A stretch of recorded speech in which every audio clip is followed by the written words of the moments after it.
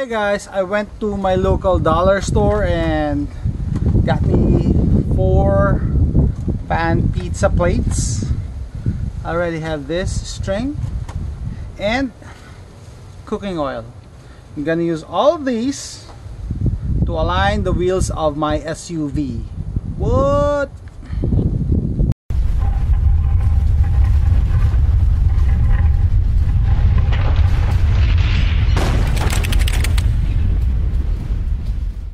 Okay, so before anything else, do this at your own risk. I just want to share with you what I did a few years ago, and I got some negative feedbacks like, oh, you're gonna change your tires every year now. No, I use those tires for more than 4 years before I changed them, and if you watch my videos, you know where I go. So I think that's on the average. In terms of using actually a cheap tire, like what I buy. So let's start. Okay, first things first, jack the car up, put it up. Okay, we have space, and for 2 of these, I'm gonna use 2 of these. So you can't put them together like this because of the outer edges. They cannot move. So I'm gonna put them on top like this so they can slide. But oops, we need more clearance. Okay, now that we got the tire higher, I'm gonna use cooking oil.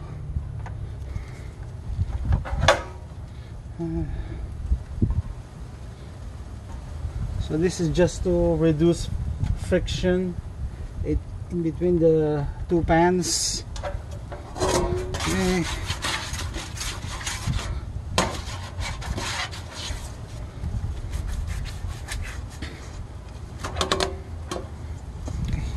It's ready.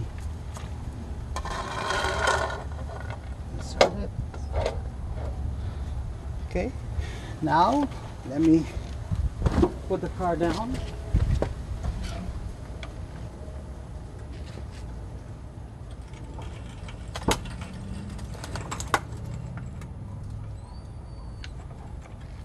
Okay. Alright guys, so this is my setup. I want my string to be really stretched out, so the bottom piece is actually not touching the ground. So this is a straight string, straight line. You can see the difference. This side is almost touching the tire, while this has a big gap. I can put my finger in. So this method is not perfect, but it assumes that the back wheel is straight, which is, I know that it's straight because it's the front suspension that I changed something underneath. So I did not touch the back part of the car, just underneath here. So this needs alignment. So you can see the difference. Touching the wheel, big gap. Now we can do some adjustments underneath. Okay, before you make your adjustments, make sure that this nut is loose. Okay, so which direction, it's up to you. It depends on the toe of your vehicle. So mine is towed in, so I need to bring it out. This is the passenger side.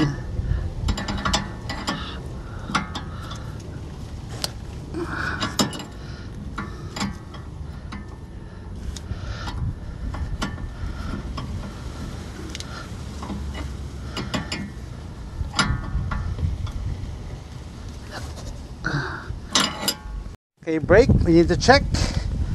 So my wheel was touching here, it moved going in, so now there's a space or a gap, but the back moved outward, so same thing. So we're gonna make our adjustments here going that way.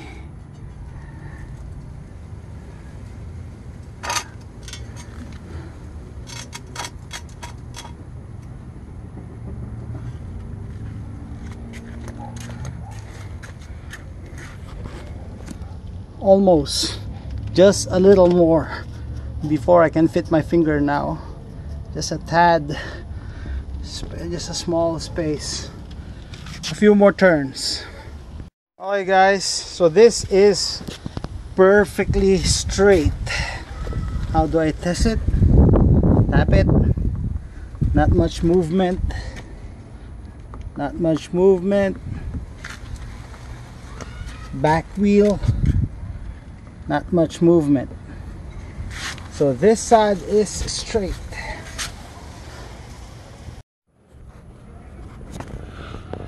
Okay, once you're happy with your adjustments, you can lock it with this nut. Oops, opposite. It's just hard to do with one hand, so I'm gonna use this.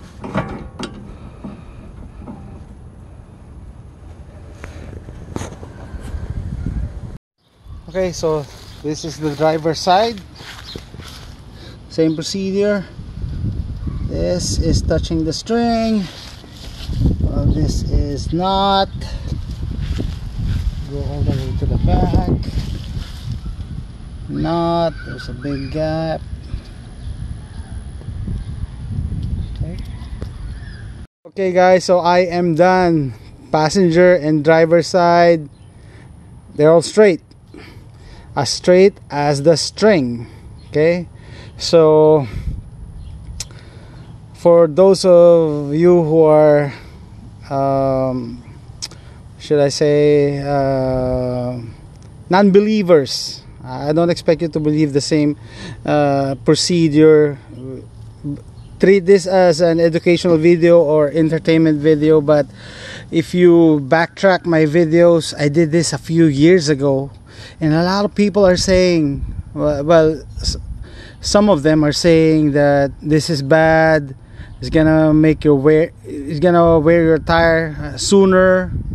Okay, it's easier to go to the dealer or to a place that aligns your tires. But at least this, I know that my tires are straight as a stretched string. Okay. How can you curve a stretched string? That's my question. Anyway, so these tires are 2 years old. You can check my other videos when I installed this 245 by 65 by 18. If I get 2 more years, then I'm happy. Okay.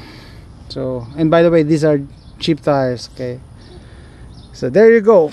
I don't expect you to do the same, but I'm just sharing my DIY journey with other YouTubers. Thanks for watching.